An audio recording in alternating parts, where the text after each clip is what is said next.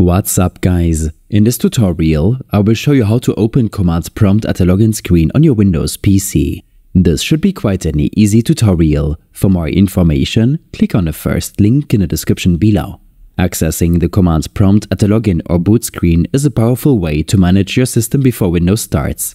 This method is particularly helpful when you encounter system issues or need to execute commands to repair your computer. To start, you'll need to get to the Advanced Startup Settings screen. This can be done right from the login screen. Here's a straightforward method. While you're at the login screen, press and hold the Shift key. While holding Shift, navigate to the power button located at the bottom right corner of the screen and click on Restart. This action forces Windows to reboot into the Windows Recovery environment, a special mode designed for troubleshooting and repairing. Once your computer restarts, you'll be greeted with the Choose an Option screen. Here, you'll need to select Troubleshoot.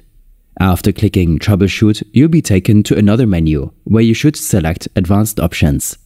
Among the various options presented, find and click on Command Prompt. This action will open the command prompt window as an administrator, typically at the C/Windows/System32 path.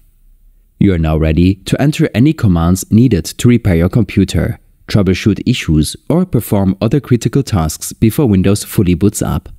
This method is great for performing essential tasks when you can't fully boot into Windows, or when you need to execute commands that require you to be outside of the full Windows environment. These steps and more information will be available in my extensive guide linked in the description below. I hope this helped you out. Leave a comment if you have any questions and see you in the next one.